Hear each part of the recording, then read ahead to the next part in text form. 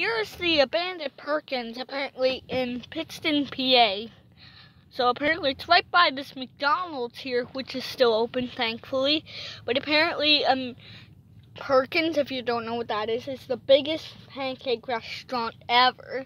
And apparently one of their restaurants closed, so here it is. They used to have the big Perkins sign up here, there, and I believe on the back side or whatever. And apparently, if you take a good look in there, you can see the whole entire restaurant is ripped to pieces. And yeah, and apparently, I don't know what this building is gonna become yet. Yeah, and it still has that distinctive design. It's just that it's closed now. So yeah, luckily for this McDonald's beside it, that's still open, but the restaurant beside it, nope, still closed.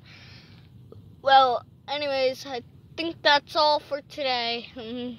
See you guys in the next one. Oh, and also happy St. Patrick's Day to you guys. Okay, I'm ending the video now.